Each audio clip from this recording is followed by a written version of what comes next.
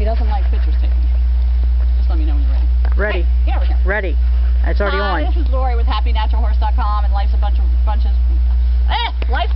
Riches. Anyways, this is Simba. He doesn't like his picture taken. Simba.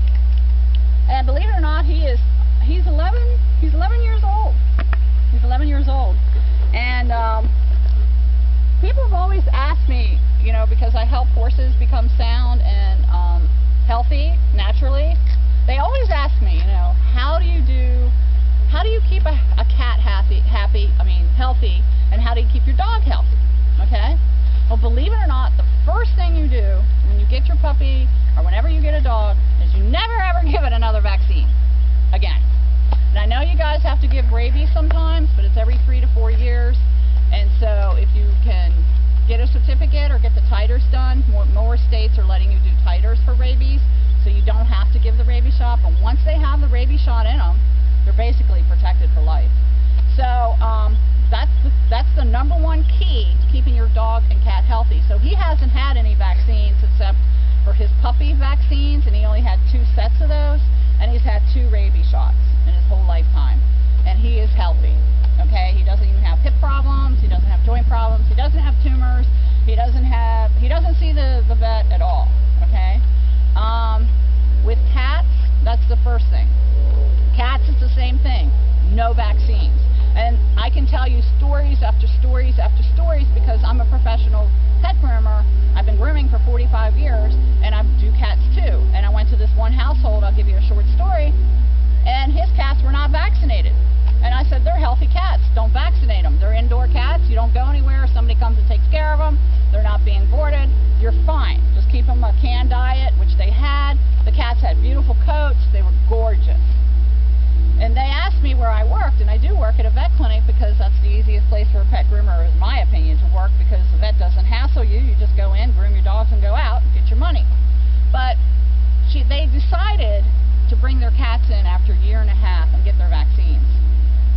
And so they did that, and their cats got violently ill. It cost them another vet bill to get their cats well. And then another year later, I went to groom their cats. And underneath the throat of the one cat, it was loaded with cancer from the vaccines. Vaccines are horrible for pets. So I know a lot of people that just don't vaccinate and their dogs live forever. Okay, so if you are going to vaccinate, you might want to get the homeopathic Thuja. Okay, that's the number one reason. And I know I'm going to get bombarded by vets, but I don't really care. You know, I want to keep my dog and my pet healthy. My cat has, and he's 18 years old. He hasn't had any vaccines. And I think he had 1 vaccine when he was a little baby when I first got him. And he is healthy. I mean, he's 18 years old, he still hunts. Cats, you have to feed them wet food. You do have to feed them wet food. I did see this man down at the market. He bought like 10 pounds of ground turkey. It's like, what the heck do you do with that? And he fed it to his cats. And his cats were beautiful. So you can get ground raw turkey and ground raw chicken if you have the money to do that. But any kind of good natural canned food is best for cats. Now, dry food, what happens with dry food, store-bought food with cats, it will create a kidney problem because cats are not designed to eat dry food. Now, I do feed a dry food, but I feed very little, and I feed a natural kind that my cat will eat when the canned food's not around. But most of the time he gets canned food. If you watch a cat, when they kill a mouse, the first thing they eat is the gut. First thing a dog eats is the organs.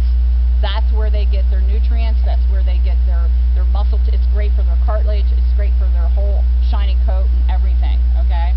So that's the number one, basically, the vaccines and then the diet. So my dogs get a natural dog food kibble. The best one is Dynamite online, if you can find that one. That's the best dog food if you can afford it.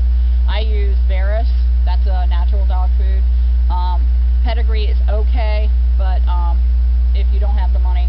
And then just get canned food, use your I don't like to feed a whole lot of turkey, so I feed mostly deer meat. If you've got it, you can chop up the deer meat.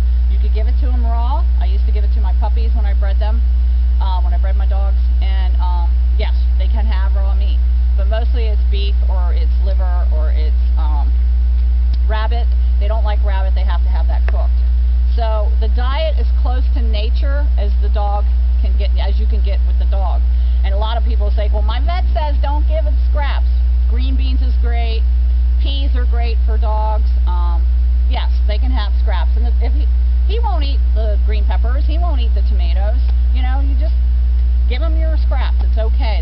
They'll be fine as long as you don't overdo it. You know, just like, you know, whatever's left over for dinner, you can feed them. All right. So the next thing is, what if they throw up? What if they have diarrhea? Well, we have this great product. It's called Bentonite Clay. You can get it from Dynamite online, or you can get it at any health food outlets that you have in your neighborhood, or you can go online to mountainroseherbs.com, or theholistichorse.com has the best Bentonite Clay besides the Dynamite Clay. And what I do is when my dogs, if they look funny and they start eating the grass or anything, I just scoop up 1 tablespoon of the clay, put it in their food, I shove it in, I'll wet it down and I'll put it in their mouths, and guess what? No more throwing up, no more diarrhea. It's simple. Dogs and cats are so simple to treat. It's unbelievable. It's not really treating them, it's about keeping them healthy, okay?